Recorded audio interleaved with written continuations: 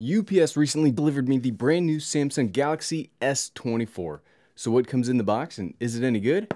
Let's crack it open. Now we were already blown away by the S24 Ultra. I'm really excited to see how does the standard version, not the Plus, just the regular old standard version, how does that hold up to that technical marvel? I am very happy with the packaging here. I know everybody says in the comments like don't worry about the packaging, but I said the same thing in the S24 Ultra video. Some iPhone videos. I'll probably continue to mention when I come across good packaging, because this is just good packaging. Got the sandstone orange S24, so I'm curious what the difference between titanium and sandstone is. Okay, let's crack it open. I want you to hear this, because this is pretty good. Oh, so good. We're going to hit you with that again. I love that. There's got to be a little resistance to the opening, then it's even more epic. 3, 2, 1. Right off the bat, I could see this being more of a sandstone. I don't know, it just feels more sandy, like if that makes sense, compared to the titanium. We'll compare them in just a second. In the box, we also get, I assume this is very, very similar. We've got the quick start guide, we've got the SIM tool, the USB-C to USB-C cable, again, not braided. I do kind of wish Samsung would include braided cables. Whether they're actually higher quality or not, whatever, they feel higher quality. And if you're going to spend this kind of money on a device, everything should feel great. Not just be great, but it should have the appearance of greatness as well. Like, this packaging is fantastic. They should follow that up with fantastic cabling, too. I'm going to be real with you. This is like the most iPhone-y, non-iPhone that I've ever felt in my life. The last time I had a standard Samsung Galaxy phone was like the S8. I mean, it was a minute ago, and it felt a little different than this. I'm not saying this is bad, right? It's very iPhone-esque, which is probably a good thing for Samsung. On the back here, we've got the 3 cameras. We've got the little light. We've got our SIM card slot here on the bottom, USB-C port, microphones, buttons. I mean, it feels good. It feels really good in the hand. It doesn't feel overly heavy. The build quality is great. I love frosted or matte, however you want to say it. I love matte backs and matte sides. I hate shiny pieces on cell phones, because you're always like, what are you always doing with a cell phone, right? It's designed to be held and manipulated. You know, unfortunately for the human condition, we all have oils that we leave behind on our skin, and I hate fingerprints on my devices. And so far, I don't see a single fingerprint just hanging out here. Now, the difference in oranges is not very apparent. I would say the S24 Ultra, in just my lighting here, and it could, I mean, they look identical. So sandstone and titanium orange look, I don't know if this is going to come through the video, but they look identical. Maybe there's like a shade more peach in the titanium. I don't think that's actually the color of the back itself. I think that's my brain playing a trick on me, because I see this like more bronzy metal side on the S24, whereas on the Ultra it's more of a silver. That's probably tricking my brain into thinking that this is a lighter shade, but it's probably the exact same. That's good too.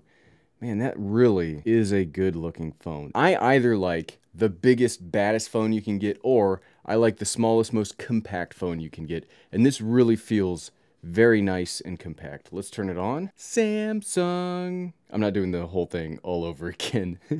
I learned my lesson on that yesterday. The screen does look really good. And another thing I do want to point out as this is turning on, much like the Ultra, I have the light pointed in the exact same spot, so it's reflecting right back here. I know you're not going to be able to see this, because I did not see it when I edited the Ultra video. But this does such a good job of anti-glare, because I can see the glare right here, and in lesser phones it would like carry over and just make the whole screen hard to see. But whatever anti-glare technology they have built into the screen here, whether it's a cover or composition of the glass, I don't know. I'm not the material scientist that designed this display, but I can say as the consumer, it looks really good. I agree. I do not agree to that other part. We'll set this up manually.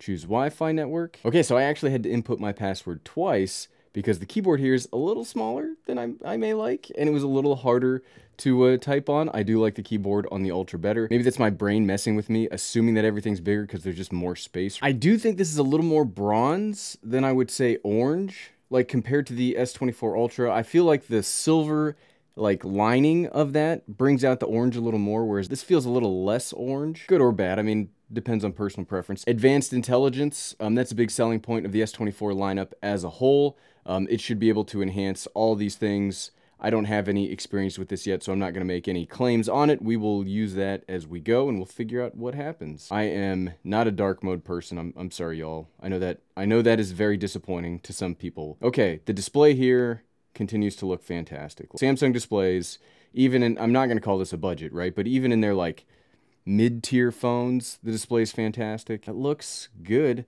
Let's actually check out the cameras on here, because I was very impressed with the cameras on the S24 Ultra. Okay, so let's do the main camera. Okay, can we see? Can you see me there? Are we recording? Yep. Okay, so this is, which one is it? Okay, it's the middle one, just like on the Ultra. So this is the main camera on the S24. This is the image quality, just straight standard app, standard everything.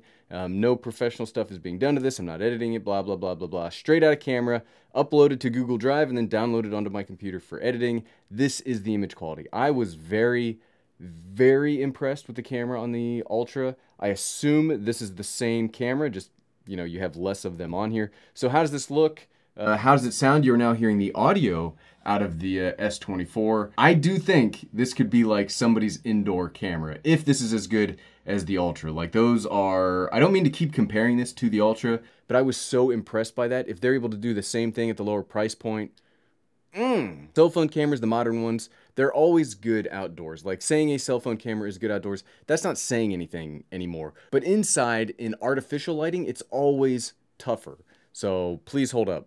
Okay? I have found that the microphones are okay. They're not as good as iPhone microphones when you're capturing video. But let's see how this looks. Let's see how it sounds. Okay, now we are on the ultra-wide camera. S24 still, ultra-wide, no changes, blah, blah, blah. You heard me say the whole spiel before. How does this look? We'll just stick with my regular microphone for this one. Are we blocking it right now? Nope, nope. Okay, we should be good. We'll just stick with my regular microphone for right now. We will not invoke the microphones on the camera. Hopefully this is looking good. I thought these were all pretty darn good. How's the stability, right? I'm kind of caffeinated up right now.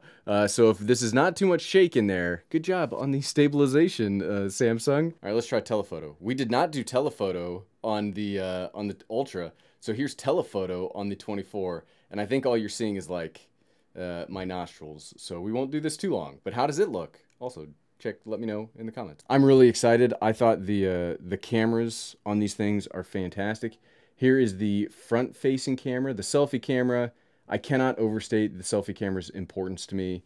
I use the selfie camera on my phones more than anything else, and yeah, it's just amazing. If you are noticing some resolution differences between the main cameras here or the cameras that I'm showing you, this has all been shot in 1080p. Yes, the phone can record in more than that. I'm just doing this for right now. It looks pretty good on the screen still. I'm really happy with how this has been turning out. Okay, initial impressions are, this is the most iPhone-esque non-iPhone I've ever seen, but it has a lot of the good Samsung stuff that people are looking for. I'm excited to see how the cameras perform. I'm excited to try some other stuff inside of here, and I'm excited to start comparing this against its more expensive sibling, see how it pairs with my Tab S9, and see how it compares against some of my other phones that I've got. What would you like to see out of the S24, the Ultra, any of this Samsung stuff? Because I'm being I'm being drawn into it, because it's much better than I anticipated, and I think they've gotten really good, not just in their hardware, but in their ecosystem over the last few years, and that's where I really need something to work. So let me know what you'd like to see in the comments below, and if you like this video and you want to see how its bigger brother holds up,